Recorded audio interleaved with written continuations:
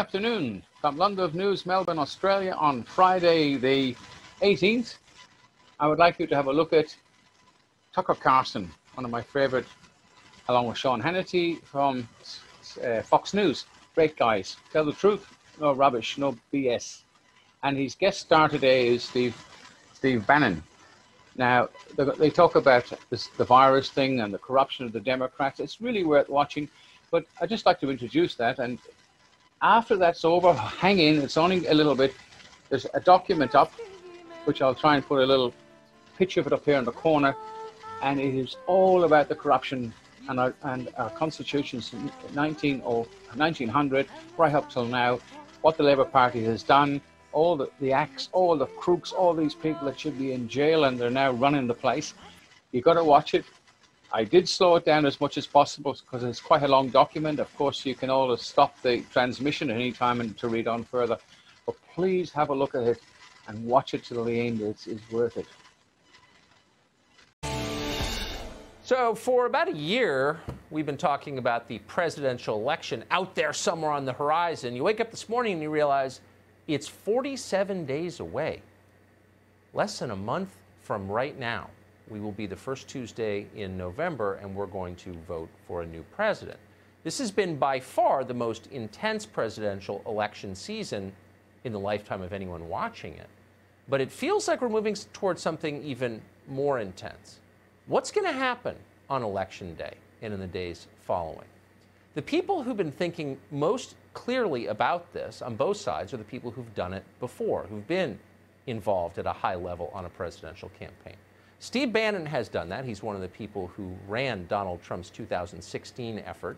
He was recently back in the news last month. He was indicted on fraud charges related to a nonprofit, a Build the Wall nonprofit he was running. He hasn't been on television since then. He hasn't given any interviews on advice of counsel. But we wanted to hear what he thinks is going to happen as we move toward November. We also wanted to ask him about the charges against him. He agreed to come on tonight, and we're happy to have him. Steve Bannon, thanks a lot for coming. So I want to ask you thanks, first. Tucker. Thanks for having me. You reemerged into the national consciousness in a fairly big way in August when you were arrested on fraud charges. You haven't responded publicly that I'm aware of to those charges, so I want to give you a chance to sum up your views on it. Well, you know, Bill Burke's my attorney. You know him. I think he's the best attorney in D.C. So he says, hey, you should lay off this. But look, I got to come forward. You know, Attorney General Barr said it, I think, at Hillsdale the other night. This is headhunting of high-profile political targets that are associated with President Trump. It's not random that it was 4 years almost to the day that I took over the campaign that this indictment came out, right? What these guys wanted to do was criminalize political speech, make sure I didn't go back to the campaign. What they messed up is I was never going back to the campaign. The campaign's in great shape. You got Bill Stepien, Jason Miller, Steve Cortez, others. They're doing a great job and will deliver a victory on November 3rd for President Trump. So I have been, because of my work on War Room Pandemic, we were the first guys to be on the pandemic in January. We understood what your opening segment was about, Tucker. The Democratic Party has traumatized their base. They're not going to come out to vote. And so somehow they have to concoct some effort to steal this election because they're not going to get people to come out and vote on game day, the 3rd of November of this year. And that's what I've been working on for the last couple of months. I was never going back. I was never going back to the campaign, and that's where these guys messed up. My platform's bigger now. My voice is bigger. I've got more resources, and all we're focused on is to make sure that the progressive left and the corporatists cannot steal the election with Donald Trump. I want to just drill down briefly, because this is a complex topic, and you're going to have an opportunity to respond in court. But the sort of macro charge is you defrauded people who sent you money to build a wall. You said you wouldn't take any of the money. The charges claim that you did. What's your response to that? I had my C4 had if you read the indictment, I had a $1 million contract, okay, to kind of be the D.C. office, oversee the wall construction, to do seminars, conferences. If you want to see it, you know, go to Vice News, go to BBC, go to the opening season of Showtime's The Circus, the opening episode in the 19th season. They're traveling around the country following us on these town halls. We did town halls, conferences.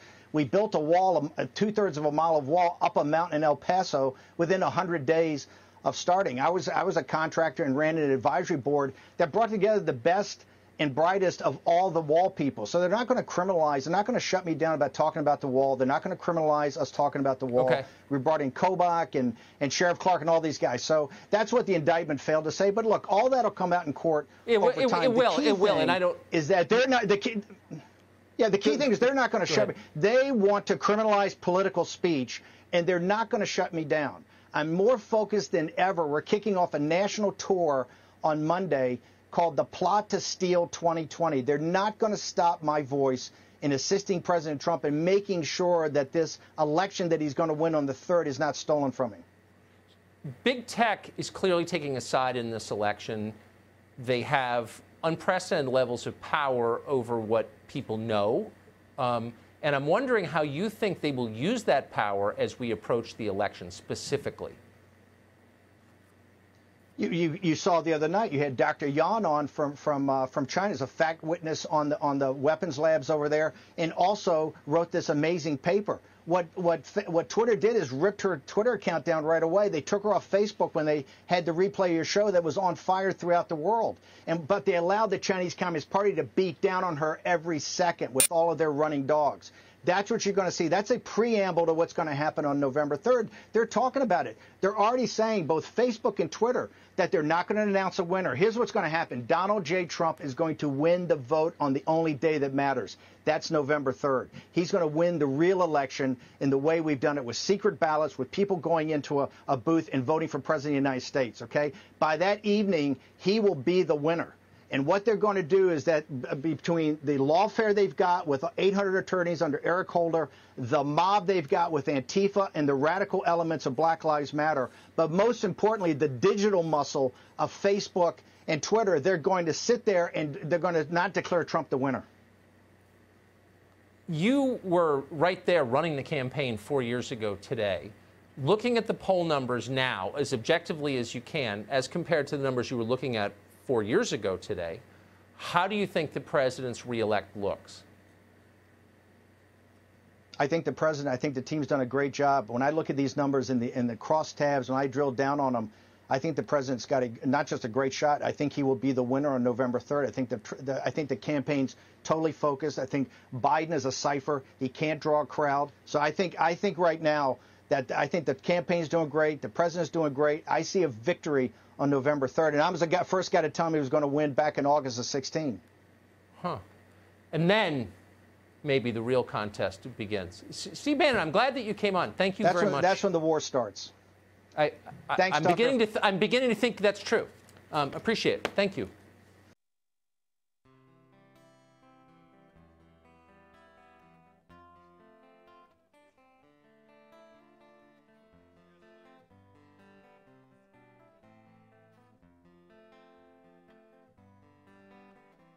Tumbling curls of green by stained glass streaming light, and a yellow-colored lantern used to keep us up all night, and the smile upon your face, and the tears upon your cheek, the night sky on the window, your heart calling out to me.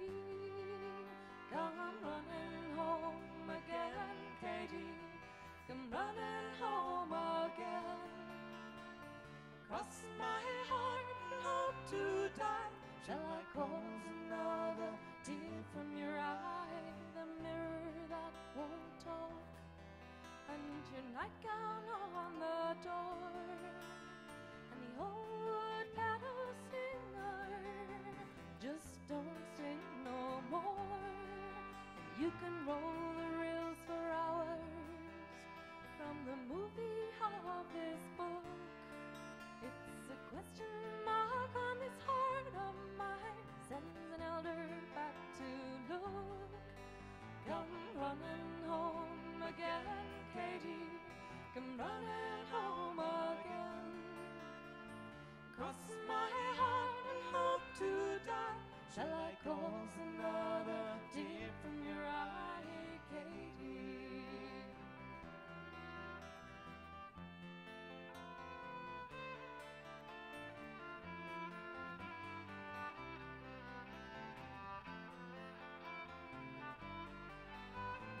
looking through a tunnel back into the room with the genius of a truant when the sunlight floods the tomb. And I'm never going back there, and I couldn't anyway. 'Cause though I made the great escape, I never got away. Come running home again, Katie, come running home again. Cross my heart and hope to die. Shall I cause another tear from your eye? Come running home again, Katie, come running home again. Cross my heart and hope to die. Shall I cause another tear from your eye, Katie?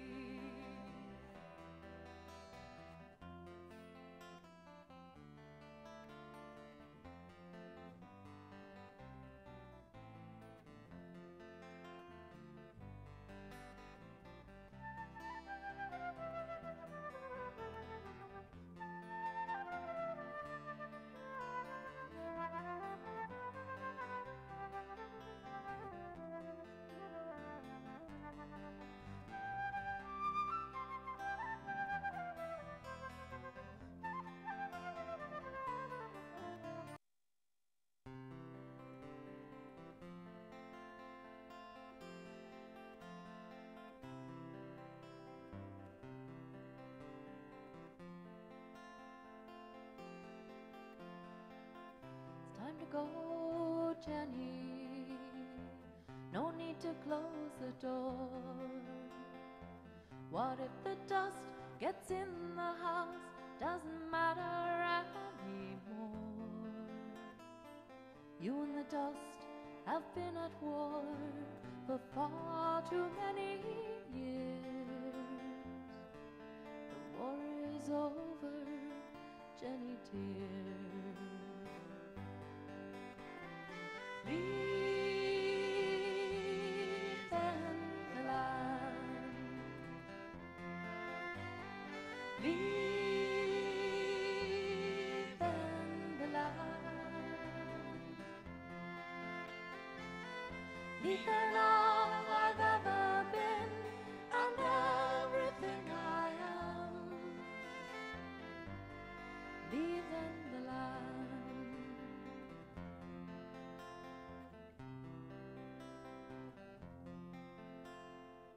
Remember when I brought you here those long bright years ago? For all that time you've been my heart, and this land has been my soul.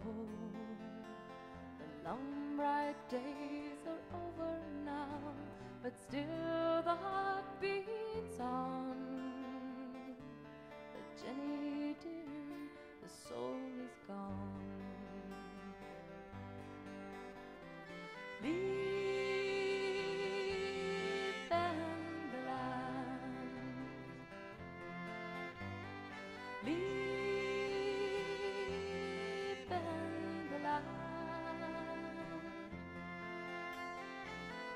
Leave in all I've ever been and everything I am. Leave in the land.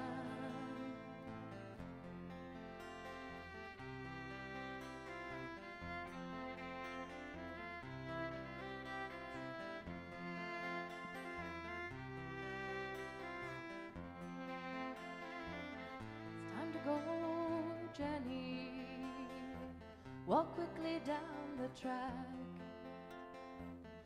Never see what lies ahead if we keep on looking back.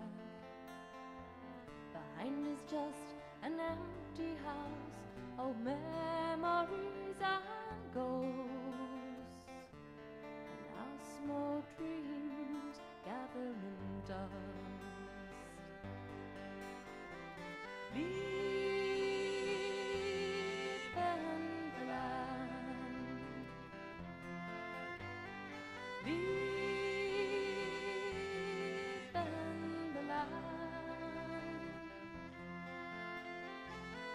even all I've ever been and everything I am, leaving the land.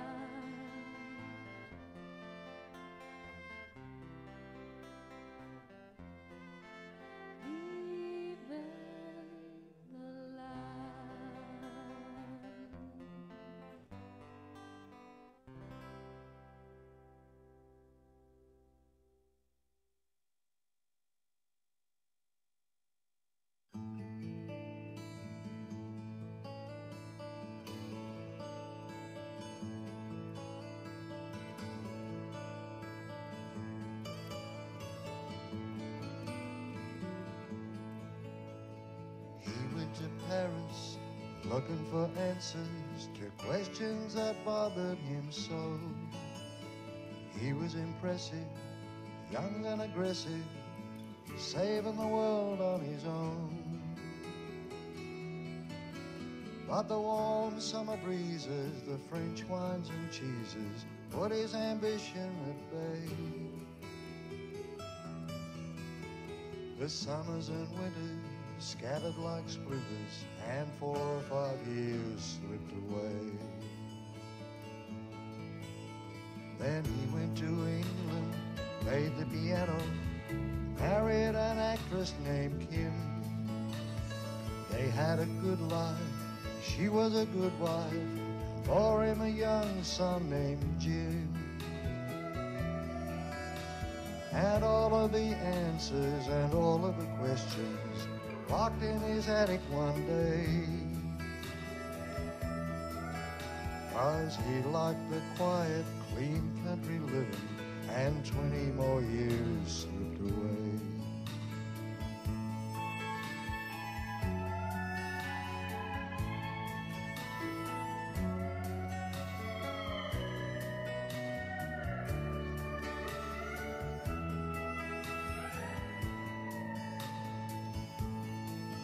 Well, the war took his baby, bombs killed his lady, and left him with only one eye. His body was battered, his whole world was shattered, and all he could do was just cry. While the tears were a-falling, he was recalling answers he never found.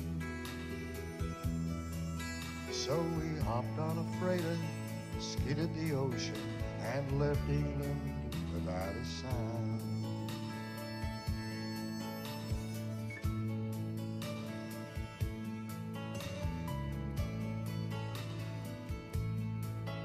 Now he lives in the islands, fishes the pylons, and drinks his green label each day. Writing his memoirs, losing his hearing, but he don't care what most people say. Through 86 years of perpetual motion, if he likes you, he'll smile and say,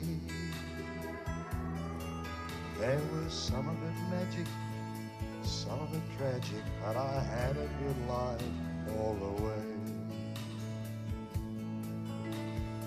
He went to Paris looking for answers to questions that bothered him so.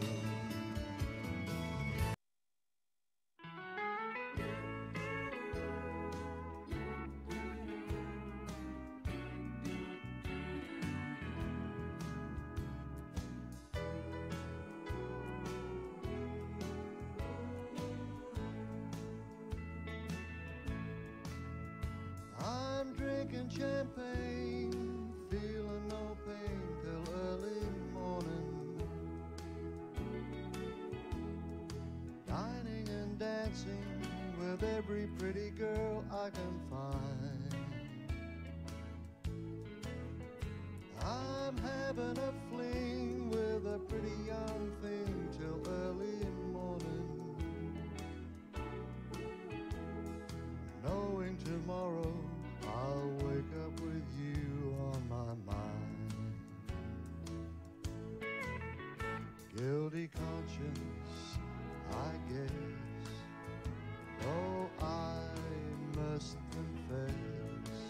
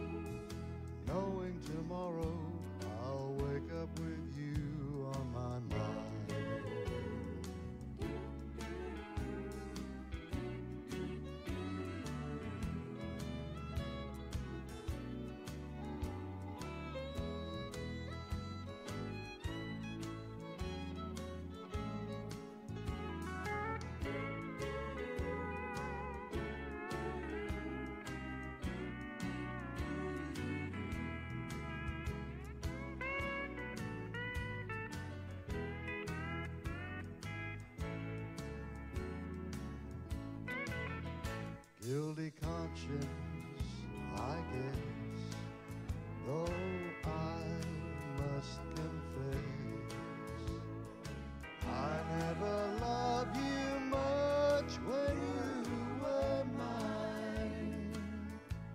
So I'll keep drinking champagne, feeling no pain till early morning, dining and dancing with every pretty girl I can find. I'll be having a fling with a pretty young thing till early morning, knowing tomorrow I'll wake up with you on my mind.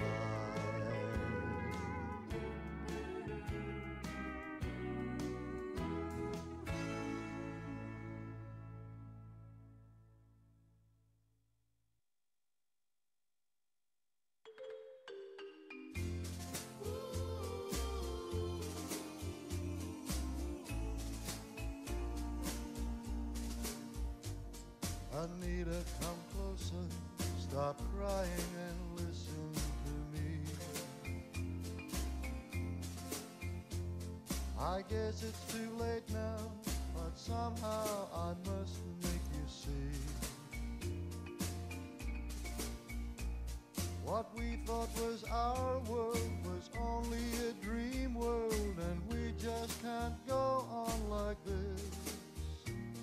Anita, you're dreaming of a world that can never exist. Anita, it's over, there's nothing left now to say. Anita, you're dreaming, and I know it's better this way.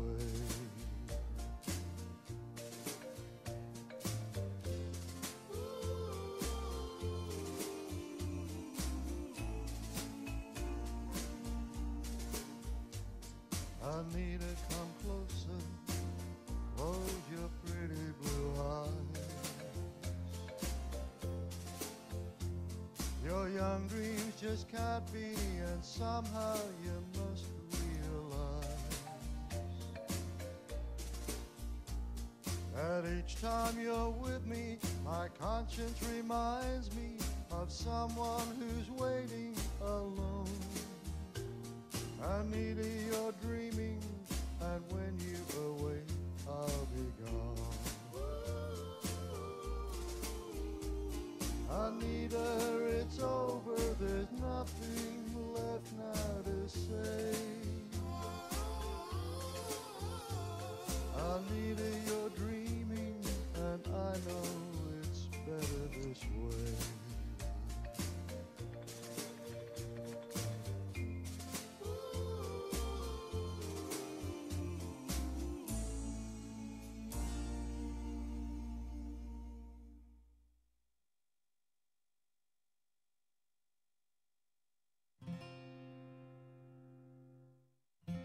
I got a call from my best friend this evening. He said he wasn't going out with us guys on Friday night. Yeah, he was gonna change for his newfound flame to keep her satisfied. I just laughed and said, hey man, go ahead and try. 'Cause I gave up smoking, women, and drinking last night, and it was the worst 15 minutes of my life. Now I've heard it said that too much fun will kill you, and I'd be the first to tell you that I don't wanna die. Too many 12-ounce curls, pretty girls, and parties ain't advised. Well, take it from me, don't believe all that hype. 'Cause I gave up smoking, women, and drinking last night. It was the worst 15 minutes of my life. That's right.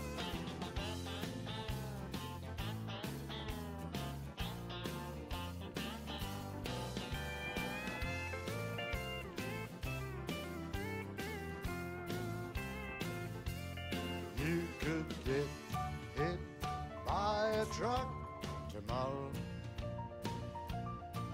so you might as well raise a little hell tonight. 'Cause I gave up smoking, women, and drinking last night. It was the worst 15 minutes of my life.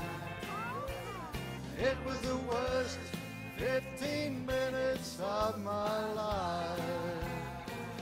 That's right. Never again.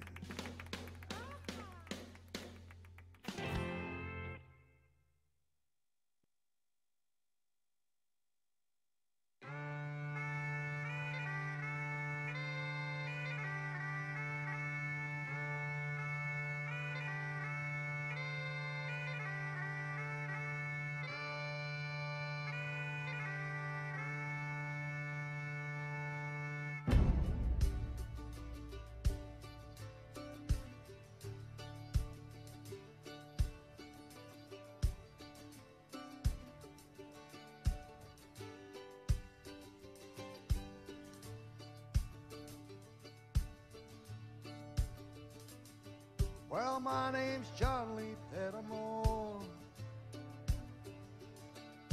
same as my daddy and his daddies before. You hardly ever saw Granddaddy down here. He only come to town about twice a year. He'd buy 100 pound of yeast and some copper line. Everybody knew that he made moonshine. Now the revenue man won a Granddaddy bet. He headed up the hollow with everything he had. It's before my time, but I've been told he never come back from Copperhead Road.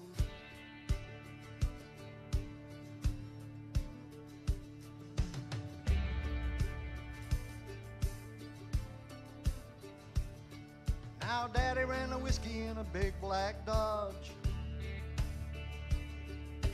Bought it at an auction at the Mason's Lodge. Johnson County Sheriff painted on the side. Just shot a coat of primer, then he looked inside. Well, him and my uncle tore that engine down. I still remember that rumbling sound. Then the sheriff came around in the middle of the night. I heard Mama crying, knew something wasn't right. He was headed down to Knoxville with the weekly load. You could smell the whiskey burning down Copperhead Road.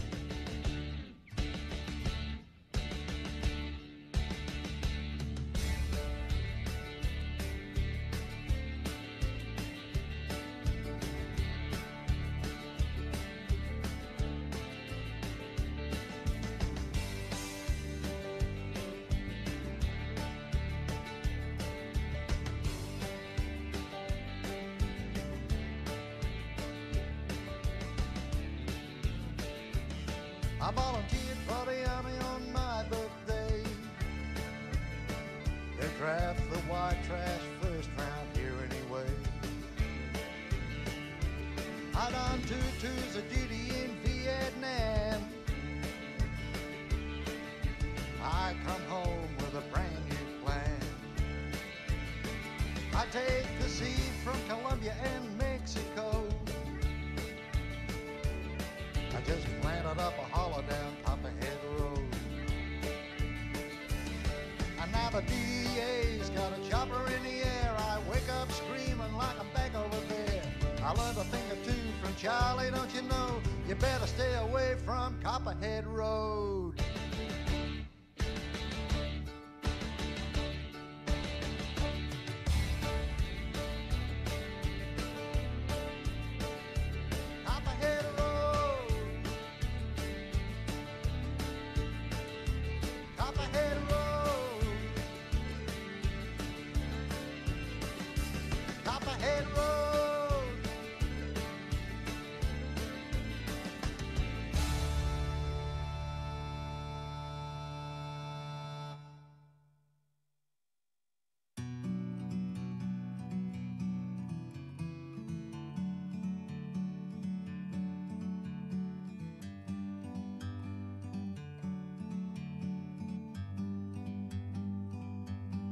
bird on a tree.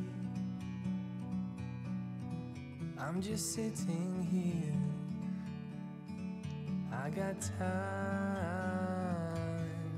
it's clear to see. From up here, the world seems small. We can sit together. It's so beautiful, you and me. We meant to be in the great outdoors, forever free.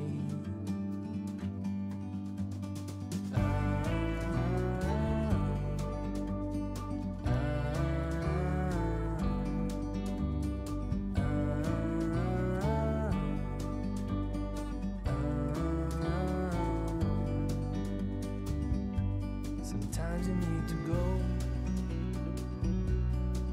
and take a step back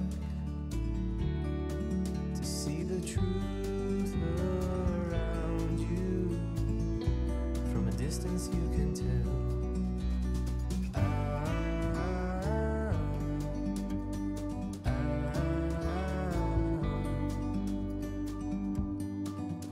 You and me, meant to be in the great outdoors, forever free. You and me, meant to be in the great outdoors, forever free.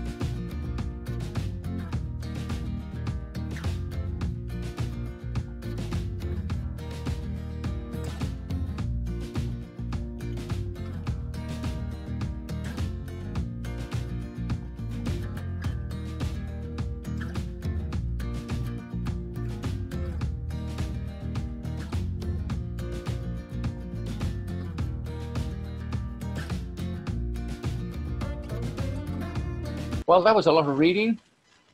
I hope you enjoyed it because it was fascinating stuff. I'd like to congratulate the man or the woman who put that document together. Unfortunately, I don't have the name of the man or woman who did it, but I do congratulate them, even if they're not a friend of mine or if they are a friend of mine. Great, they've done a great job, and I'd like to thank them very much for it. Anyway, London of News signing off now, but I'm bringing up another video. I hope to have it up over the weekend. Is about fines, the corruption in relations to the fines, how to take care of your fines, and how to avoid going to court. Now, there's a lot of rubbish out there about walking in and saying, oh, I'm a man, it doesn't apply to me, the Constitution is gone and the courts are all well. I'm going to show you how to put your ID together, which is very important to distinguish who you really are, and how the paperwork you put in before you accept their invitation to do business in their dry docks, right? So always they are as vessels in dry docks, and they invite you to do business there. So there are certain ways of going there. So have a look at this video. I hope to have it ready for the weekend. So anyway, it's London of News sign off. Thanks for watching, guys. This is just a filler, but the documentation after Tucker Carlson is very important to read. I read it twice, and I still would love to read it again. Bye for now.